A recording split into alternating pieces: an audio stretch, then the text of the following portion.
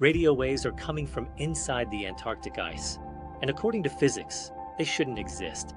Nearly 20 years ago, scientists launched ANITA, the Antarctic Impulsive Transient Antenna. Their mission?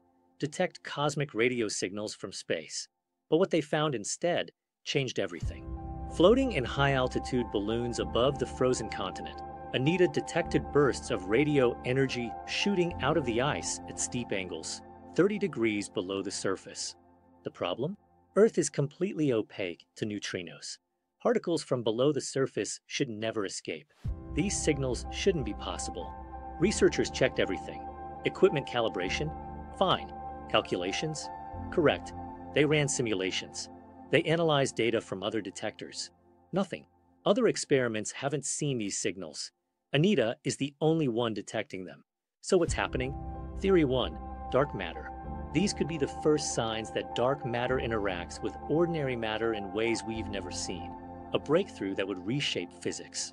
Theory 2. A new type of neutrino. Something we've never observed before. Theory 3. Something about the ice itself we don't understand. Or, it could all be a quirk of the experiment. Scientists aren't giving up.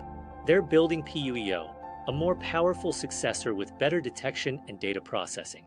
If these signals are real, PUEO will find them. And if they do, we might be looking at the biggest physics discovery of our generation. What do you think is causing these signals? Dark matter? New physics?